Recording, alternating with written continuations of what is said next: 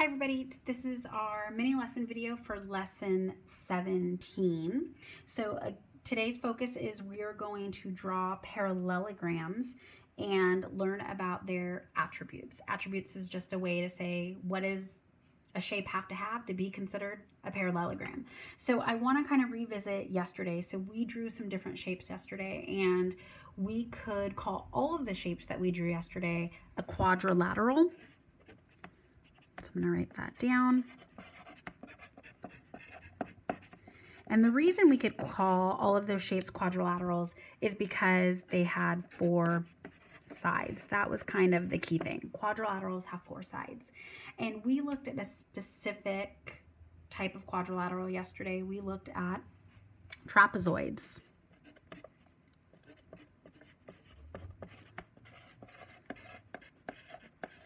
And so we know that trapezoids have 4 sides. But what's interesting about those 4 sides is that in order to be a trapezoid, you have to have at least one set of parallel lines. So at least one set of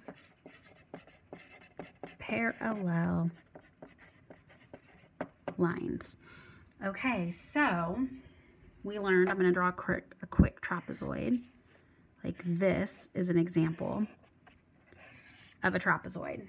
It has 4 sides and it has 2 sides that are parallel. Okay, at least one set of parallel lines. So that's an example of a trapezoid. So today I want to draw a trapezoid that can also be called a parallelogram. Okay, so that's our new category we're going to learn today. So we're going to draw a trapezoid that is also called a parallelogram. So I'm going to start by drawing, and if you're doing this at home, you could be doing this too using a straight edge that you might have. Okay, so I'm going to start by drawing some parallel lines.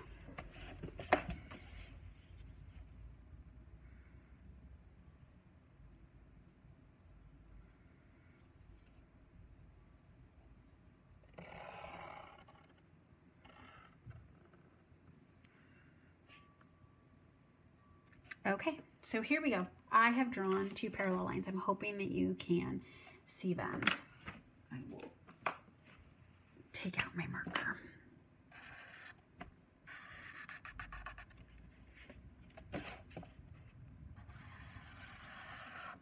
Okay, so I've started with some parallel lines. Now, in order to make my trapezoid into a parallelogram, I need to draw another set of parallel lines, because to be considered a parallelogram, you have to have 2 sets of parallel lines. So I'm going to draw those.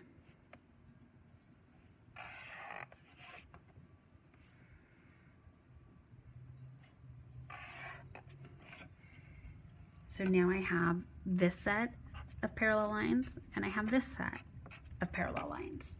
So I have now drawn a parallelogram. Parallelo, I always get confused if it's lelo or lola. Lelogram, okay, is, I'm not going to write that. We're going to do, so has 2 sets of parallel lines.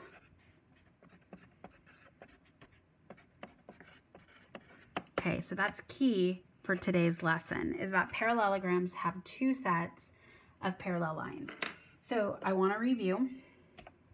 A parallelogram is a trapezoid because it has at least one pair of parallel lines. A parallelogram is a quadrilateral because it has 4 sides, 1, 2, 3, 4. My question, and we're going to dig into this, and I'm probably asking it too soon in my lesson, but what we need to then understand is a trapezoid a parallelogram? a trapezoid will be a parallelogram if it's drawn with two sets of parallel lines. It's considered both. But this example of a trapezoid is not a parallelogram because it only has one set. And we know that a parallelogram has to have two sets, okay? So we have some really good wording here. At least, trapezoids have at least one set of parallel lines. So parallelograms are all trapezoids, but only some trapezoids can be considered parallelograms. Okay, so here we have our parallelogram drawn. And what I'm going to do next is I'm going to cut out my parallelogram. Kind of makes me wish that I would have written my parallelogram statement up above it.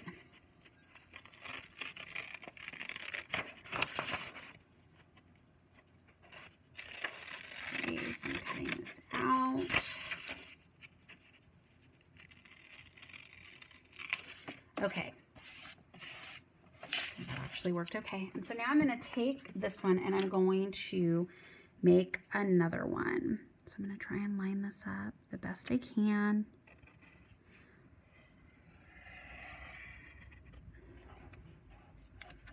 There we go. I want to be able to see these lines. I know this is going to go and stop there. And then we have this line here.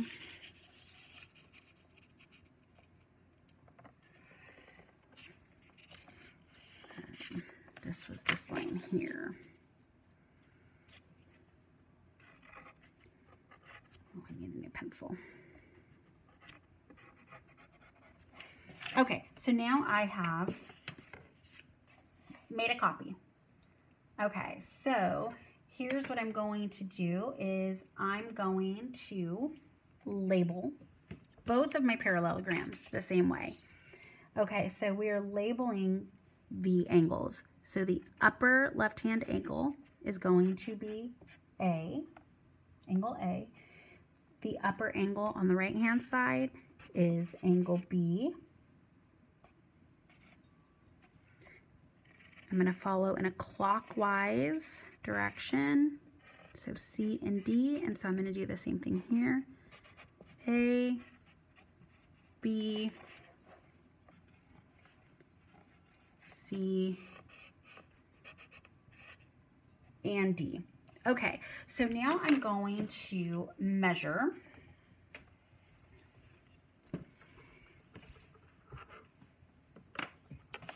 my angles of my first parallelogram. Okay, so I'm going to start with A. So remember, I'm going to line this up. And this angle is an obtuse angle. So I'm going to use my bottom numbers because I know that my angle needs to be larger than 90 degrees. And so that's right in the middle. So that's going to be 105. So angle A is 105 degrees. So I'm going to measure angle B.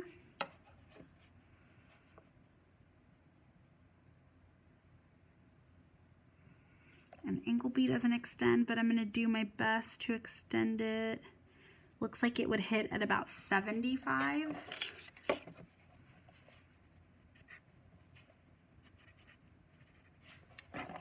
Okay, I'm going to measure angle C, which I'm going to do this.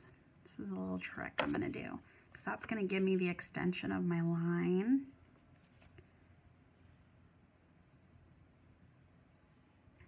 Let's see.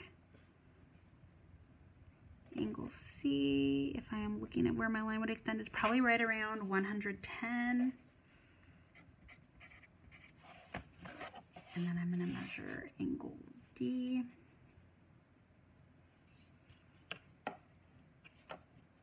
Let's see where this line would extend. This is going to be my acute angle. And if my line is lined up. Sorry, my lines are getting me.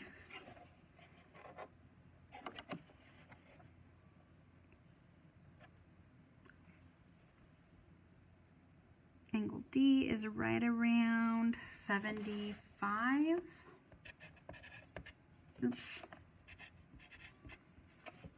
I'm going to measure angle C one more time.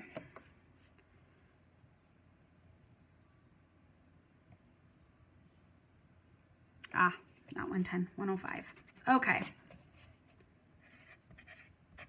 All right, so I have measured all my angles here.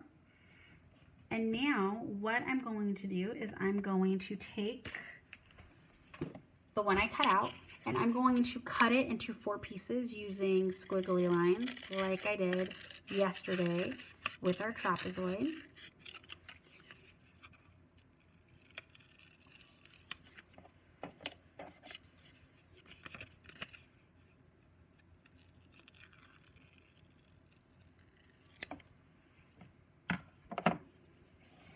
Okay, so if I take angle A and I take angle C and I put those on top of each other, what we should notice is that those angles match up. They are exactly the same. And if I do the same with angles B and D, we can see that those angles match up. They are exactly the same. So they're the same size. If you were drawing a parallelogram next to your partner, if we were sitting in the classroom, and if you drew different parallelograms, no matter what each of your parallelograms looked like, if you did the same activity, your partner's angles A and C would be the same, and your partner's angles B and D would be the same as well. That's kind of the key thing about parallelograms, is that parallelograms are going to have 2 angles that are exactly the same size. So we have 2 angles that are 105 degrees and we have 2 angles that are 75 degrees. Okay, so that's also something interesting about a parallelogram that makes it different than a trapezoid. Okay, so now, kind of interesting, if we take, and let's see if I can do this.